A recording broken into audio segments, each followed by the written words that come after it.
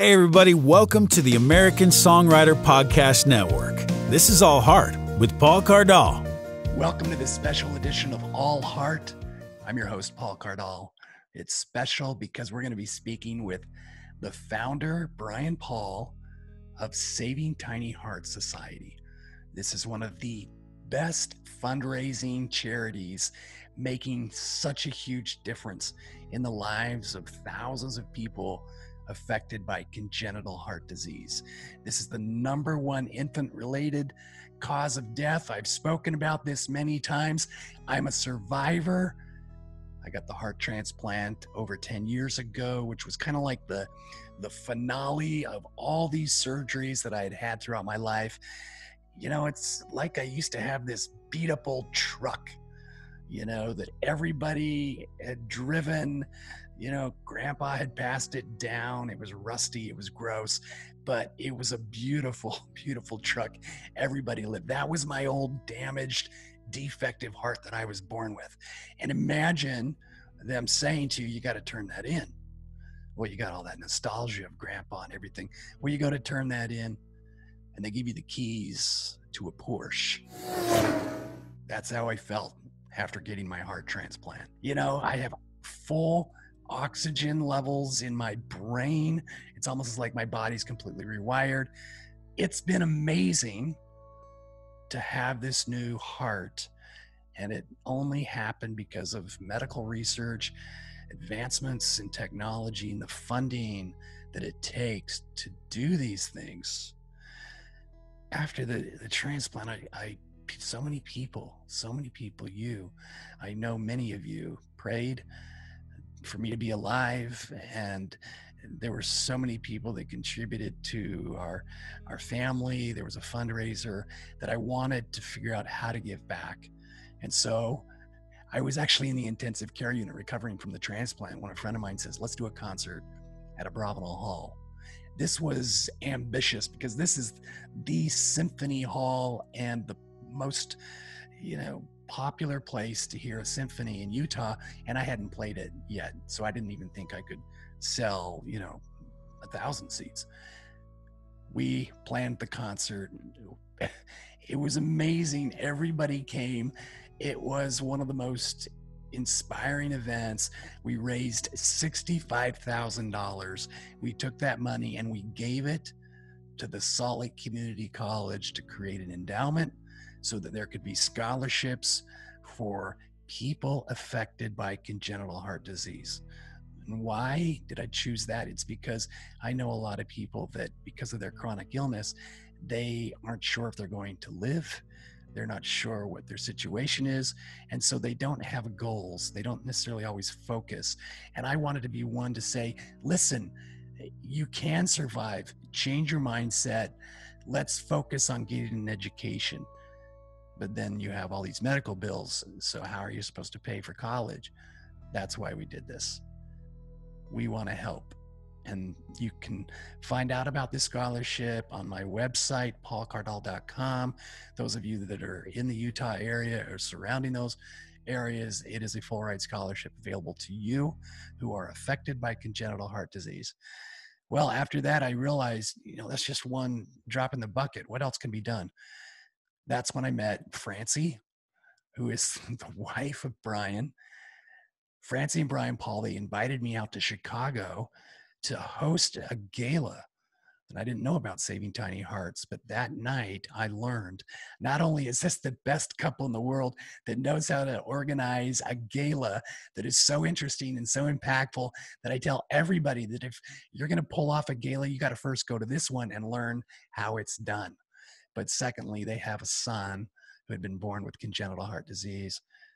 And they were so unsure of his future that they went to battle and they started Saving Tiny Hearts. And we're going to talk all about this and how they're fundraising, some of the events they have coming up. But we're going to talk about this amazing group of people that have congenital heart disease. You are my family, my blood brothers, my blood sisters. And it's so good to be alive. So sit back, relax, and listen to this amazing interview we recorded last week. This is Brian Paul. What's happening, fella? How you doing, brother? Good, how you doing? Good to see you. You got everything squared away. Looks quiet. It's not quiet, but we'll do our best. Not quiet. Francie's upstairs. I'm sure she's going to drop in a little bit later, but trying to get ready. Good. Dogs are in here. I'm sure there's going to be a kid or two walking in and a dog barking any minute. In all my years of living with congenital heart disease, for those listening, there have been countless organizations that have aggressively tried to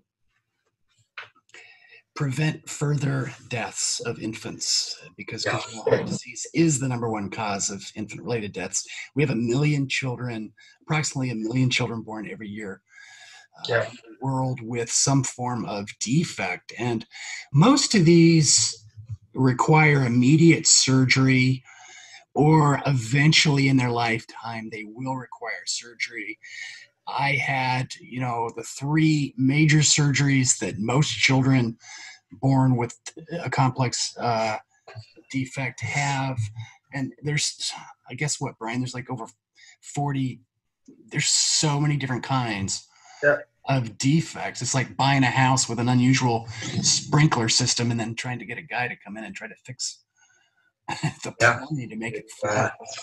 I don't think much has changed from when we first met in terms of the discussions we had, in terms of the difficulties in the market, for lack of a better term, or why we're doing what we're doing and where medicine's heading. I think it's very, very consistent. So do you feel like we're funding a Band-Aid, or are we funding solutions? No, I think it's very forward moving. I think that the future of all medicine is tissue engineering. I still think very, very aggressively going toward that. I think that's realistic. To get to a point where we're growing our own organs, and specifically a heart is a very heavily favored organ to grow. It's complicated, but it's nothing like growing some of the other organs. What? The success at it. Has there been other organs that have been developed yet? I mean, I don't think we've seen any organs yet developed. They've tissue engineered for implantation, very small stuff pieces, things like that. I mean, they've grown ears and things like that, for sure. Right. And that where they put where they're able to do more structural type. But we funded something back in probably about 10 years ago. It was the beginning of this. There was a doctor in Minnesota who actually went to Texas. She's a leader in this field in Texas, and they've actually down there cloned I think they might have cloned a human heart that had some faint beating, but I mean, nothing that would be clinical whatsoever. But they're getting there. And then we funded one in Chicago, and that doctor eventually moved to Maryland for a very similar type endeavor. That one he actually did clone a rabbit heart as part of our experiment. We funded him 2 years in a row. It was beating in a lab. We have videos of it. We saw it. So it's going that direction. But the ultimate victory is to be able to grow organs from your own DNA. Yeah. I know. Like when I had my Fontan, actually the endocarditis I had. An endocarditis is an infection on the heart, and this was on the precise spot that I had been born with abnormally. And when I went to go have that surgery to remove that, they discussed, do we put in a material? And they said, if we do that, he probably will not survive very much in order for us to do the Fontan. And so they took a vein, they took natural tissue out of my leg. They took a vein, they cut it halfway through, they laid it flat, they wrapped it around a tube, and they sewed it shut. So it was a literal tube created out of the tissue of my body, my DNA. And so, but I mean, the idea of growing a human heart, I mean, during that process, when I was waiting for a heart, they said, or even early on, they were like, let's get some DNA sample, let's get some tissue of your heart, because maybe we can eventually grow that. The question was, how far are we from actually pulling that off? Because that's so. I don't think we're that. The people on our medical advisory board can better indicate when they think it actually starts to become clinical. I don't know if you remember, I think we're within a year or two of age of each other. Back in the 80s, there was baby Faye who got the mechanical heart. Baby Faye, I think it was. Who got a mechanical heart back in the day. It was a failure, but it was the thing that people couldn't even imagine something like that. But they've come so far from back then, and 10 years, I think. It's getting there. It's getting there a lot. I think Dr. Wald, who is on our board of directors, was the head of our medical advisory board for a while. He could better indicate something like that, but this is absolutely where medicine is going. The therapies have gotten tremendous. As you and I have talked about in the past, the biggest hurdle right now we hear from a lot of people who are in between your age and Joshua's age is that late teens, early 20s, and not having a doctor to go to. That Right. entire field of medicine, there's a void, and there actually still is. I'm still hearing Haley was saying, Haley Malin, I remember her. She was talking about, she just went back. I think she's back at a pediatrician now. She's 25, 26. Because the doctors, the older doctors are not able to accommodate what she needs. They just don't understand what she has. The doctor to get her to where she is. Yeah, and this is one of the biggest problems that we're talking about is when you turn 18, you'd have special care in the children's hospitals, and they watch you, but then you hit that 18, it's like you got to go to the adult hospital. But there hasn't been enough education for the basic cardiologists do not understand the complexities. It's a specialty. So you get to the university hospitals and the county hospitals, and they send in the guy to look at your heart, the echo, the girl that comes in to look at your echo. And it's like I had this happen to me in a small town.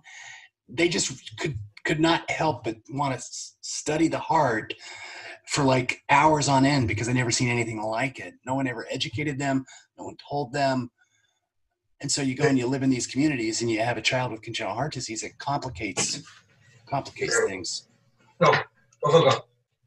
All right, letting my dog out. Tell you what, you're lucky to have grown up where you did, and we're very fortunate to live where we are, where there's medicine that's in the front wave of the wave. And imagine all the people that don't have access. Yeah. Medicine is not equal in the country. It's not a matter of where you're at politically. It's just reality. There's only one best, and there's only a handful of the top tier doctors, and there's a bunch of doctors don't have that information and don't have that experience and just at tiers. So the best medicine, you're so lucky to have grown up in Salt Lake City like you did, and we're in Chicago, and we're fortunate. That's why we do what we do to fund medicine. We're funding around the world. We funded now in 5 countries, something like that. And we want the best medicine to be out there, the best therapies, the advanced things we can come up with that are relevant for. What are some of the recent research projects you guys have funded that have completely changed the way of doing things? This is it's funny you asked me that. I'm probably the wrong person to ask that. I say that because it's actually a testament, I think, to what I love about our organization is we don't have any say in where the money goes. It is absolutely a medical advisory board, 100% that dictates it. They are completely autonomous. They make the recommendations. We fund what they say. That it is so ingenuitive and so complex, this stuff, that I'm understanding a little bit of it, but it's very, very complex studies that they're doing. We did fund a couple years ago at Ohio State. We funded a why kids. It's something very relatable to your audience, I would think, as well, as why kids collapse on sports fields and undetected birth defects. We did fund a study on that at Ohio State. And so that was one that was something that everybody can understand. A lot of what we do is DNA work to understand, can we forecast what's going to happen so they can do therapies very early on. We did fund the heart tissue growing one a few years back. On our website, all of them are listed.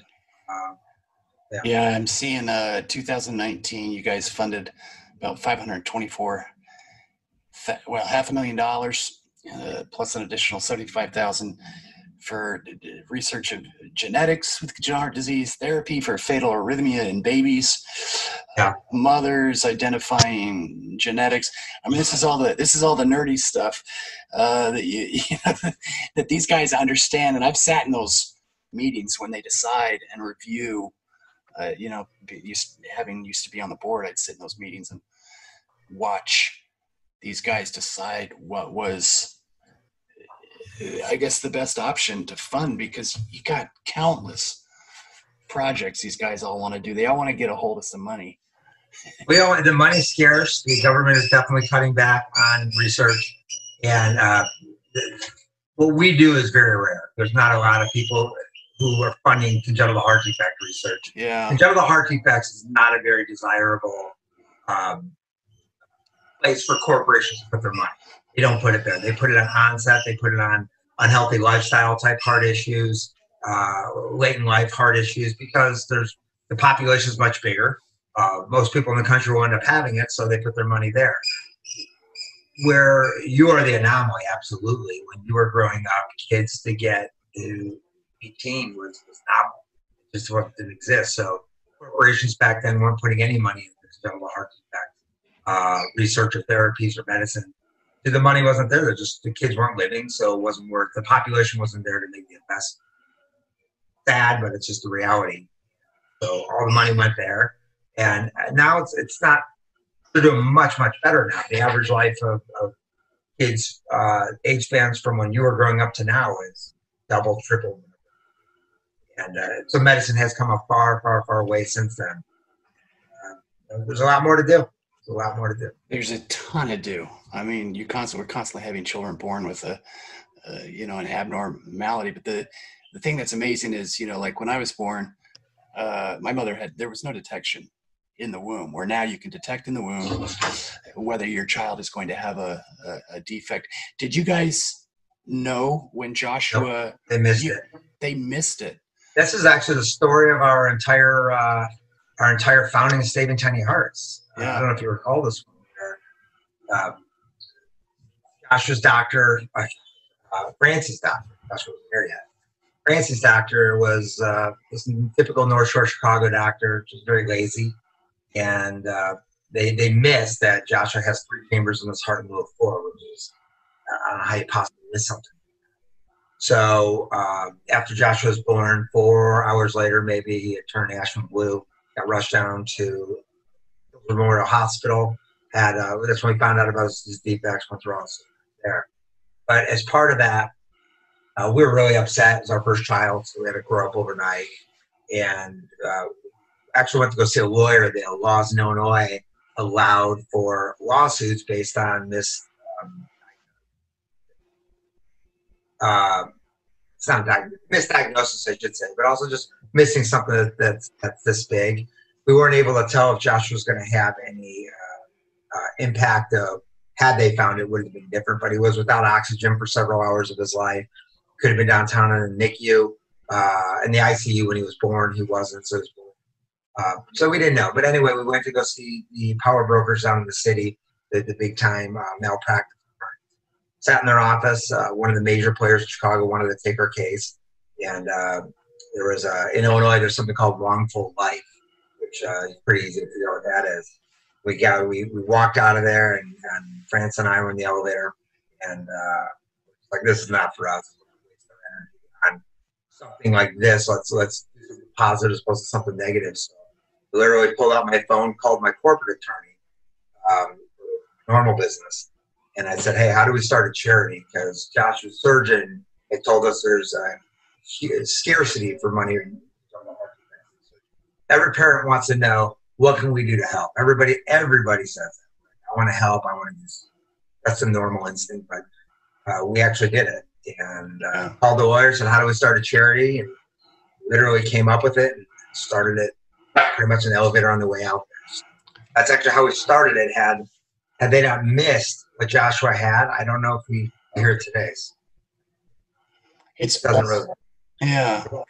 all been grassroots. funding, in Yeah, essence. 100%. Your community and people from around the country that have gotten involved. Yeah. Brett Baer, the anchor at Fox News, is involved. What was the connection there? How was Brett? So Brett Baer, Haley Nallen, who, Haley and Brett's wife come from the same community in the Chicago suburbs. We just met a bunch of people out that way. And I think that's how we made it. I'm pretty sure it came through. But Brett Baer's been wonderful, very non-political, he's non-political, I'd say. But we're not a political organization anyway. We have people who think all over the spectrum. We all, it's like any disease, it doesn't discriminate on. Sure. Brett's been absolutely wonderful. We have Charles Tillman, Chicago Bear, now in the FBI, very involved, wonderful, wonderful man. Tom Riles, who was very connected in Hollywood and that circuit. Well, Tommy Riles he was just on, he does the opening, he opens the audience for Ellen. So he was actually just on with his wife. They were just doing, doing a segment. Yeah. Just doing a segment about that story. So do you think by now people pretty much know about congenital heart disease, or do you think people are still learning about it? No, I think that we feel like everyone knows, but when you've been around it so long and your life is surrounded by a huge part of it. Yeah. And Josh was young, just bumping into more people. We met a ton more people. People are introduced because of St. Hearts, right? But it's amazing just how people don't understand. And we hear all the time, people are very involved in the organization. That probably the most common term I hear is, we had no idea about this fact or that fact. The thing that's difficult for our cause, and all these, I love charity in general. One of the things that we say, even when we're doing a pitch or a speech somewhere, that even if someone's not going to support our charity, to support a charity is very important. We support a ton of other charities that have nothing to do with it. The thing that's really hard about congenital heart defect,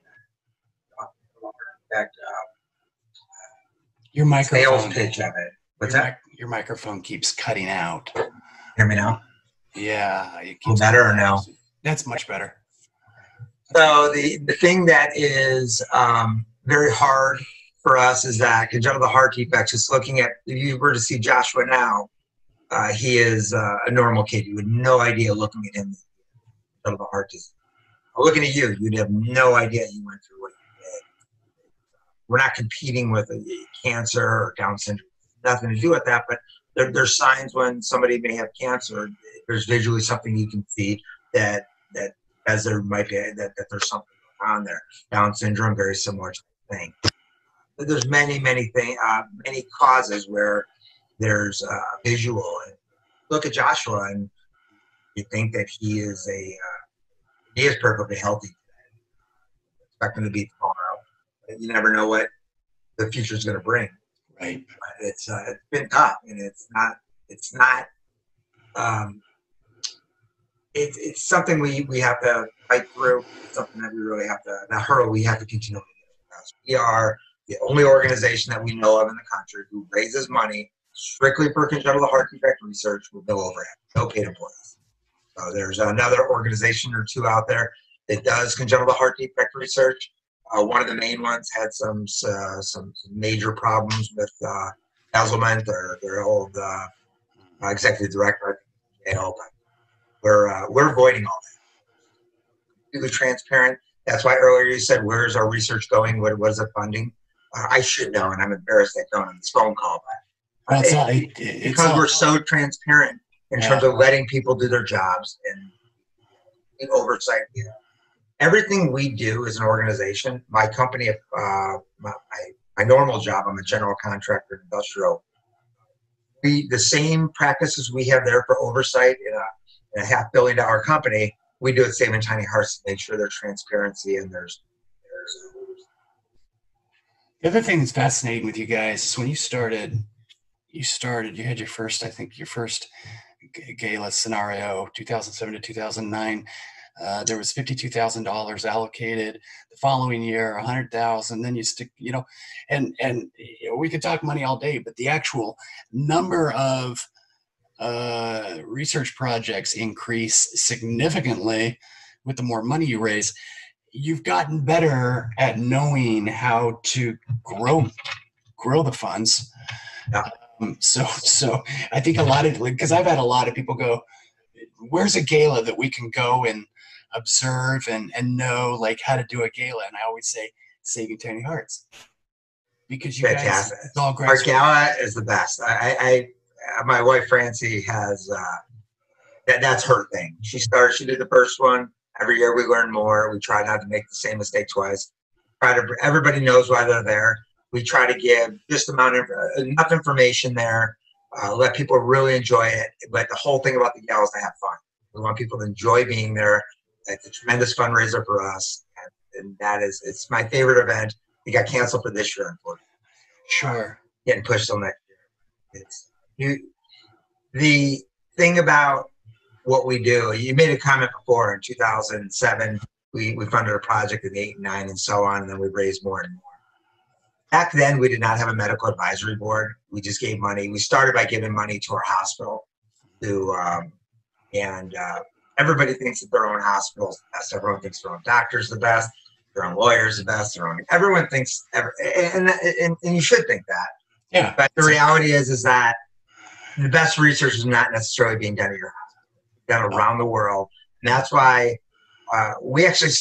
You know the story of how our medical advisory board started? I didn't mean to segue.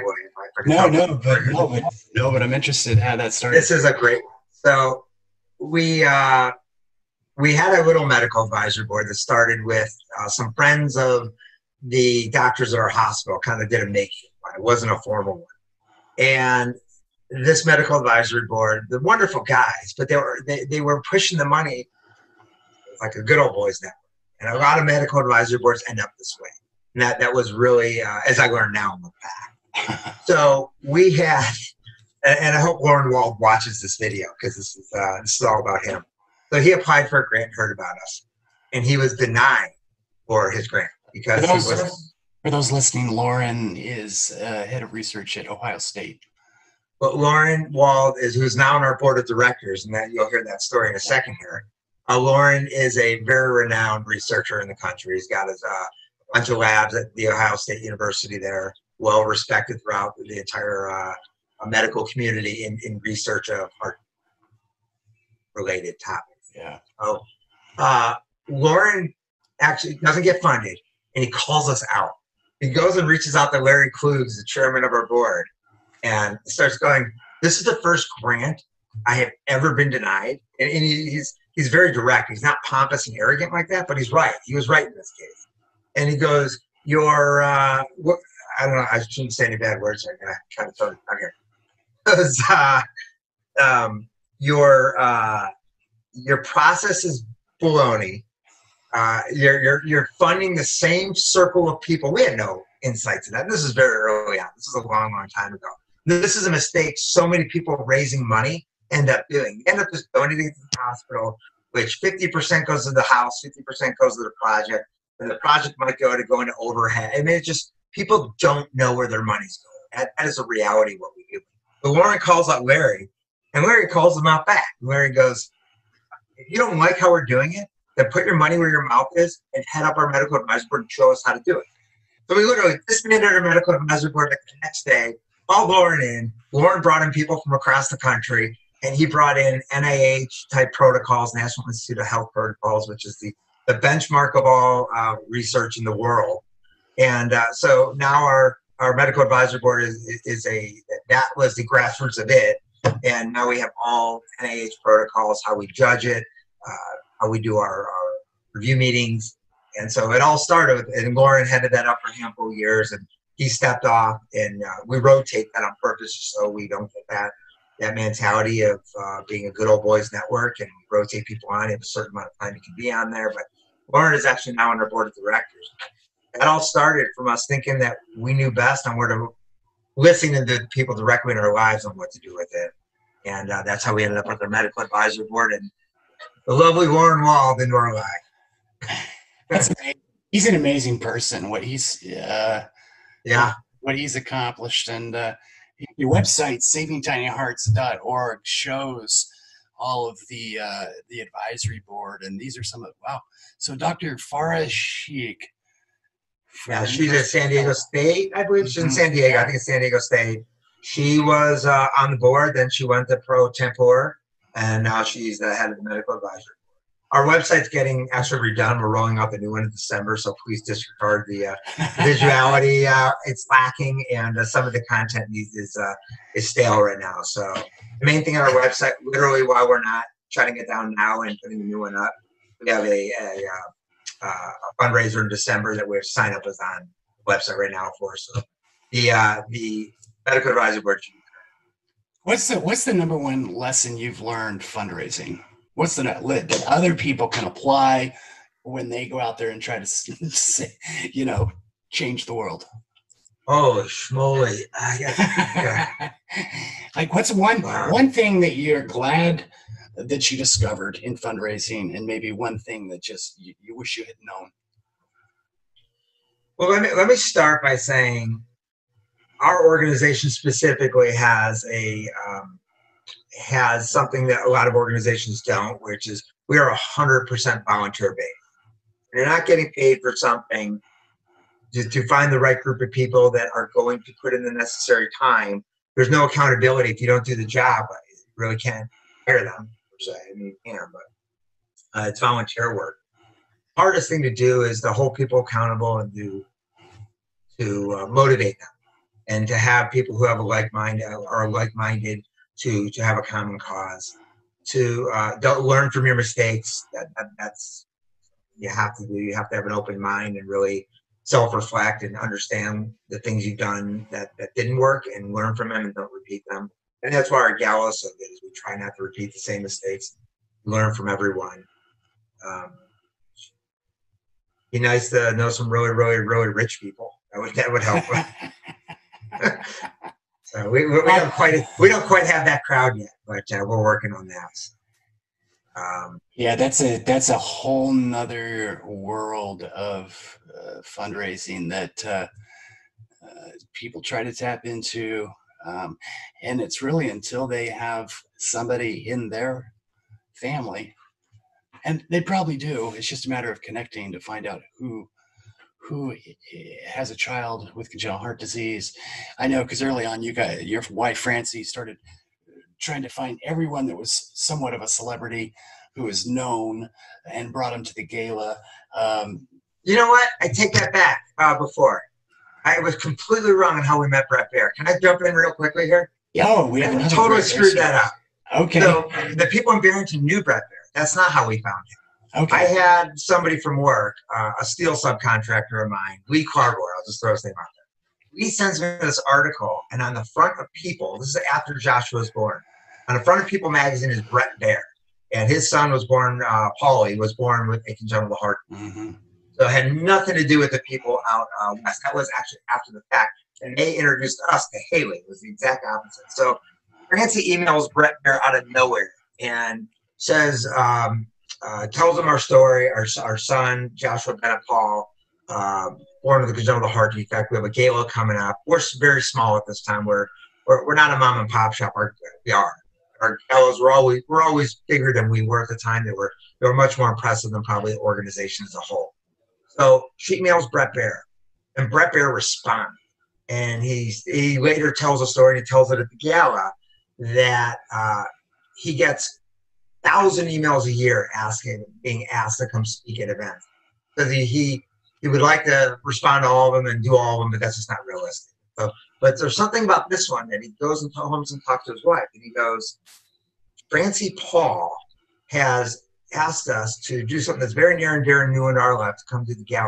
And he goes, my son is Paul Francis, and Francie Paul had just emailed. He's like, it's a sign. So Brett Baer, who was at the time, I mean, he's been big for a long, long time, but he was really coming to his own about that time as well. Yeah. A huge name. Ends up responding. Says, I'll do it. So that's actually how we met Brett Baer, was Francie. And Francie did that. That's how we pretty much meet everyone, to be honest, is my wife just gets out there, and she's really comes to this. in a very true and non-fake way, just a very sincere way. She really is doing this for the right cause. That's how we met Brett Bear originally, was Francie reaching out, and that whole Paul Francis, Francie Paul connection. It's interesting because just the interweaving of all of our lives and how we all kind of come into each other's lives. And, you know, I learned about Matt Hammett and Sarah Hammett from Francie, and now I'm in Nashville, and Matt and I are in a small men's group we go to every Monday night. And it's interesting because I wouldn't have met that family who has a son with heart disease had I not participated in this gala. And you guys had, I think you had the Hammets at the last year. Yeah, last year, Matt and Bowen came. They each performed a song, and it rocked the house. People absolutely loved it. Just classy people, just down to earth, wonderful human beings. Did you get a chance to see their documentary? I have not seen it. Their documentary? They did it was the official. They were filming it, actually. Is the gala in it? They had cameramen with them at the gala, actually. They were filming the whole thing. I didn't realize it was all put together. I knew they were doing something there. It's the official selection of Nashville's Film Festival, and okay. they're locking up some distribution. But I think it's the first full-length documentary that goes behind the scenes of what a family experiences. And I'm very hopeful that people will see it, because that will shed a light. And if there's a way to utilize that with the Saving Tiny Hearts, I think it can help tap into that some markets for you guys. Sure. Definitely check it out. I love it. They're wonderful. Just very Hamish people, very kind people. Yeah. I think that pretty much wraps it up. Just want to really get people aware of Saving Tiny Hearts, because it's so near and dear to me. And a couple of years ago, we did an album. Has Anthem been sending you money? It's like clockwork. It's like clockwork. Okay. It comes out of it's out of Canada, I believe, correct? Yeah, they're a Canadian company. We get emails every so often. We just got one the other day of we found you through Paul Cardall, and I believe it's through the disc as well. We get that a lot, so many a year from that, and always just kind things. And it's usually just maybe a small donation to companies, more just comments. We met you through Paul Cardall. We love his music, and wish you guys the best, and things like that. Very nice comments. Pennies add up. They do. The disc itself, it's still selling, because we're getting sell regularly. So, and we love it. So that's cool. It's wonderful. I can't tell you how appreciative everything. Yeah. Well, if people want to know more, again, go to savingtinyhearts.org. Learn more about this. You got to get to one of these galas, because it's my favorite. It's my favorite gala. You need to get up there next time. It's in October 21st. I think we have. Okay. Very funny on that. But can I plug our tournament in December? Heck, oh yeah, good. I was thinking it was like right around the corner, but if it's in December, we'll be December 5th. Okay. December 5th, online charity poker tournament. It's on our website, the registration there. All the money will go to the cause. It's our replacement of the gala this year, but it's going to be awesome. It's an online. It's all virtual. So if anybody enjoys playing, there's cash prizes. It's a pretty hefty sum for the winners. So if there's poker players out there or non-poker players that like sick kids, we're your guys. So.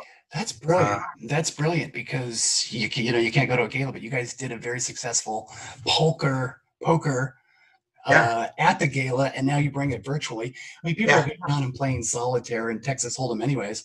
So it is. It's a Texas Hold'em tournament online, and it's an app that you download on your phone. I think we have a company actually helping to put it together for us.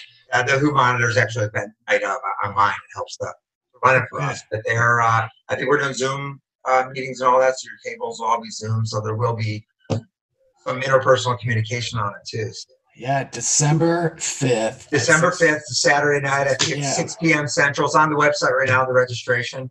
Yeah. But it'll be, it's. I think it should do very well. Have you ever been to a charity poker tournament? I've never played poker in my life. You won't play? Well, it's the culture. It's the religion thing.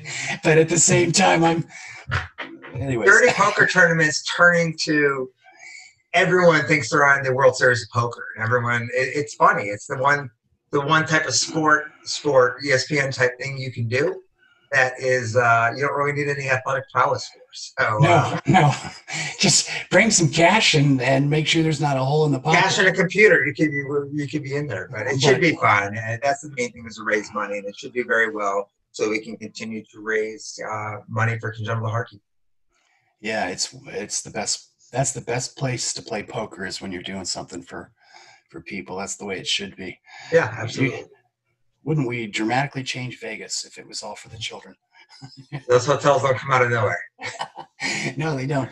Hey, well, thanks for being on here, Brian. Tell Francie hello. I will. Thank you, and Tina, and please, the family, say hello to everyone. I hope everyone's doing well through these very unique times. Yeah, things settle down here next year. All right, brother. Be safe. All right, be well. Talk to you. That's going to wrap it up for this episode. Thank you for listening. Make sure you subscribe to the podcast.